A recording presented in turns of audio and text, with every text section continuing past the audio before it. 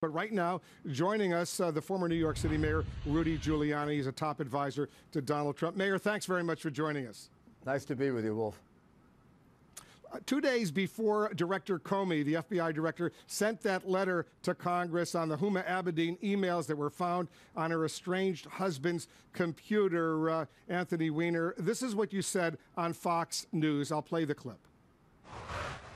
And I think he's got a surprise or two that you're going to hear about in the next 2 days. Right. I mean, I'm talking about some pretty big surprise. Oh, yeah, I heard you say that this morning. What do you mean? You'll see. Stay tuned. Rudy Giuliani, you're lucky because we got to go. I'm out of time. Otherwise, I keep pressing you. We're not going to go down, and we're certainly not going to stop fighting. We've got a couple things up our sleeve that should turn this around. All right. Since then, you've suggested you've had conversations with former, current FBI agents. To be clear, did anyone leak any aspects of that Clinton email investigation to you? No, I have spoken to no current FBI agents. Gosh, in the last 8 months, 9 months, 10 months, certainly not about this. Conversations that I've had have been basically with friends of mine that I work with on mafia cases and Colombian drug dealers and white-collar cases. An awful lot of former FBI agents are enormously upset about Comey's decision, back in, July. They disagreed with it. They thought it was a prosecutable case. So I've had lots of conversations with them, and they've told me a lot about the disagreement between the Justice Department on the one hand and the FBI on the other. But it all comes from former FBI agents, and it's all hearsay. And in that particular situation, I was actually talking about the advertising campaign that you were referencing earlier that I knew was going to come as a big surprise.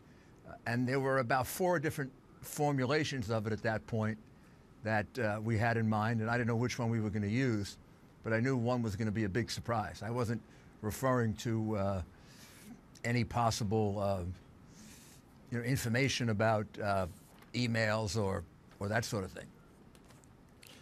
Because in this letter that has just come out from 2 Democratic ranking members of respective committees, Elijah Cummings and John Conyers, they say, and they refer to an interview you gave this morning. Let me read the first 2 sentences for the letter. This is a letter to the Inspector General of the U.S. Department of Justice. This morning, Rudy Giuliani, one of Donald Trump's closest and most vocal campaign advisors, appeared on national television and confirmed that he had obtained leaked information about the FBI's review of Clinton-related emails several days before FBI Director James Comey sent his letter to Congress last Friday about this matter. In fact, Mr. Giuliani went even further and bragged about the information he had obtained, stating, quote, "Did I hear about it? You're darn right I heard about it." So they're saying that you confirmed this morning you got this leaked information before the FBI wrote to Congress about the new review he wanted to undertake. That's not correct. I've had no conversations with anyone inside the FBI. I have heard for the last 4 months a tremendous amount of information about the consternation within the FBI, the fact that FBI agents were very unhappy with the way they were being treated by the Justice Department. That's all true.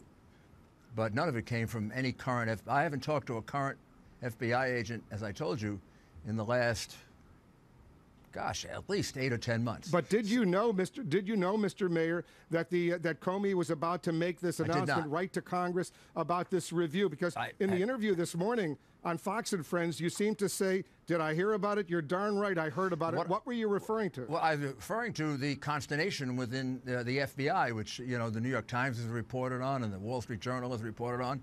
That's what I was referring to. I was referring to the fact that, and this has been going on for about 4 months now, this tremendous anger among, and I got it all from former FBI agents, tremendous anger within the FBI about the way, number one, Jim Comey's conclusion, and number 2, the way they believe they were being obstructed by what they regard as a pretty corrupt Obama Justice Department, cutting off a grand jury investigation, cutting off subpoenas. I actually didn't even get into that detail. I didn't find that out until recently. So what I hear you saying, and correct me if I'm wrong, you're now saying you did not know that Comey was going to release this information about a review of the Huma Abedin emails found on her estranged husband's computer before he made that official report to Congress. That's absolutely correct.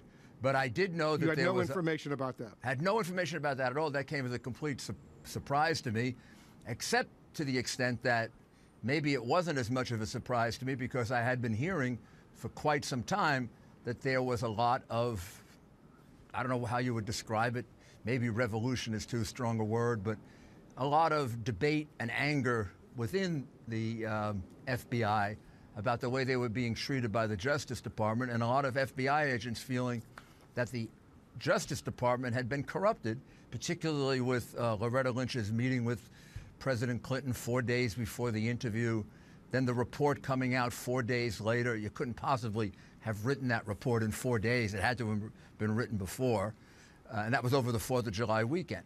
I've been hearing that all summer and all fall. But as far as what Jim Comey actually did, I had absolutely no knowledge of that. And so you're talking about big surprises before the announcement that were forthcoming. You now say that was the advertising blitz that's going to take place over these final few days. That's what you were referring to? Yes, actually, that had several different possibilities at that time. There were a couple of other things that were being considered as what was going to be done in the last 4 days of the campaign. In fact, one of them is still on the table, so I won't even talk about that, but it has nothing to do with the emails. What I was talking about was a push at the end to try to get Donald Trump's message out above the loud noise that's going on and a lot of the clutter that's going on in the campaign. So if the Inspector General of the Department of Justice accepts the recommendation, the request from these two members of Congress to go ahead and investigate leaks that are coming forward, not just what you may or may not have said, but other leaks that are coming forward, will you cooperate with that Inspector General investigation? Yeah, I don't know anything about leaks from the FBI or the Justice Department. I haven't talked to anybody in the FBI or Justice Department. Are you upset about leaks coming from the FBI? You're a former U.S. attorney. I will not, like the people around Hillary Clinton, take the Fifth Amendment or ask for immunity, or I have no worry about being incriminated like the people around Hillary Clinton. She seems to be surrounded by, gosh almighty, looks like about 8 or 10 people have either gotten immunity or taken the Fifth Amendment, and I mean, it's actually disgraceful that you would be surrounded by so many people doing that. In my case, it's real simple. I've talked to no FBI agent. I've talked to no Justice Department official. I have no idea about who's leaking information. What I do know from former FBI agents is that we have a very angry FBI because they feel that the Justice Department of Barack Obama has been corrupted by the way in which Loretta Lynch handled this case. She recused herself from this case, remember, and now she's reinserted herself into it. Recusal from a case, Wolf, means you take yourself out of it and you turn it over to your subordinate. So she keeps coming into it, she keeps coming out of it. The FBI tried to get, and this I get from public sources, the FBI tried to get a grand jury impaneled, and they were stopped by the Justice Department. And I have my own view of these allegations going back 6 or 7 months. I think it is clear that Hillary Clinton committed a multitude of federal crimes that are fairly Very quickly, I want to move. Let me finish my sentence. Other stuff, Mayor. I know you don't want to hear this, but that are fairly easily prosecutable. Much easier than cases that I've prosecuted over the years. What do you mean by public sources? Many newspapers. There was an article. There was an article. Several articles. I don't know if it's true, but there were several articles that said that the FBI went and tried to get a grand jury impaneled back in February on the Clinton Foundation and was blocked from doing it. But let me ask you a question, Mayor. If you don't know it's true, why are you suggesting it? Why are you going on national television talking about these issues if you don't know it's true? Well, I am told this by former FBI agents, and these are people that I work with when I was in government, and I find to be credible people. And I think their conversations, all corroborating each other, must be maybe, at least a handful of them, corroborating each other about the consternation within the FBI it seemed to me that that was probably true. Also, it's my own analysis. A couple of follow-ups on this. I want to move on to some other stuff, but very quickly, did you get the information from former FBI officials or from the public record from newspapers? Because there is a difference, and you appreciate, as a former U.S. attorney, the difference. Even if former FBI agents are providing sensitive, confidential information, they have a responsibility for the rest of their lives not to do so, right? No, not really. And the information they were providing. When they leave office, don't they sign documents saying they won't release secret information, if you will? They didn't give me any secret information. They just told me there was a big revolt going on. But they're giving you confidential information from inside an investigation. They're telling me that there was a lot of consternation and a lot of anger about the conclusion that Jim Comey reached, which I could understand because I had that same consternation and a disappointment in the conclusion that they reached. They didn't give me any facts. I had no facts, no information, no particular information other than that there was a big dispute going on. And then there were an awful lot of newspaper articles about, like I told you, going to the Eastern District of New York to get a grand jury and being told they couldn't have a grand jury. And then seeing a lot of these people involved in the investigation, like John Podesta's lawyer being involved in the investigation at a very, very high level. The lawyer who John Podesta wrote in one of his emails kept him out of jail. I did not get that from the FBI, by the way. I got that from the newspapers. Well, I just want to clarify the point about speaking to former FBI agents as opposed to current FBI agents. We did some checking. You were on the Lars Larson radio show the other day, and you said you are getting that kind of information from active FBI agents. So you used that term. I just want to make sure we're getting that right. We listened to the audio, and you were talking about current FBI agents, at least in that radio interview with Lars Larson. Well, the information I've been getting is from former FBI agents. So you misspoke to Lars Larson?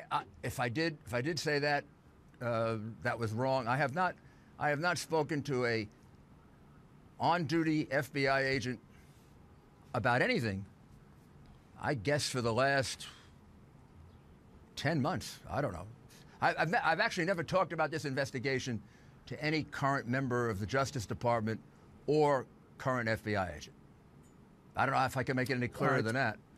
You can look at my telephone records if you want. I don't you know, acid bleach my emails. All right. Well, we're not going to look at your telephone records, and it's good to know that if the Inspector General of the Justice Department calls on you, you're not going to plead. You're not going to plead. You're not going to plead the fifth. You're going to cooperate with any of these investigations. I will give him the same answers I just gave you. All right. So I won't have a public and a private on the Lars Larson radio interview. You misspoke. Is that right? If I did say that, I did. I have not spoken to any active FBI agent. All the information I have comes from newspapers, books, and some former FBI agents. All right, let's talk about Governor Chris Christie. As you know, two of his top staffers were convicted today on all charges in connection with what's called that Bridgegate lane closure, that scandal. This is what Donald Trump had to say about Chris Christie on this issue last December. The George Washington Bridge. He knew about it. Hey. How do you have breakfast with people every day of your lives? They're closing up the largest bridge in the world, the biggest in the United States, traffic flowing during rush hour. People couldn't get across for 6-7 hours. Ambulances, fire trucks. They're with them all the time, the people that did it. They never said, hey, boss, we're closing up the George Washington Bridge tonight. No, they never said. They're talking about the weather, right? Then, so he knew about it. He knew about it. Totally knew about it. Governor Christie's aides, they both testified that Christie knew about that decision to shut down the bridge. The prosecution said Christie knew about that decision. You just heard Donald Trump say he believes Christie knew about the decision. Do you still have confidence in Chris Christie leading the transition team for the Trump campaign? Well, I have confidence in Chris Christie. I've known Chris for a very long time, including back when he was U.S. Attorney, and I take his word for it. The people who testified obviously had a motive to say what they said. You have to take that into consideration, right? They were trying to save themselves from a conviction, and one of the ways to save yourself from a conviction is to say, I was ordered to do it or I was told to do it. And Chris has repeatedly said that he didn't know about it, so I'm certainly not going to turn my back on a friend because some people at a trial, as part of their defense, use that as their defense. And as far as his role in the campaign right now, he's taken a very low profile. We haven't seen him on television lately. Is he still in charge of the transition team? As far as I know, he is, but I'm not. I mean, I haven't been involved with the transition team at all, so you probably have to check with someone else. As far as I know, he is. Yes, but don't take that as 100% correct, because I'm not knowledgeable about that. Mayor Giuliani, as always, we appreciate your joining us. Thanks very much. Thank you.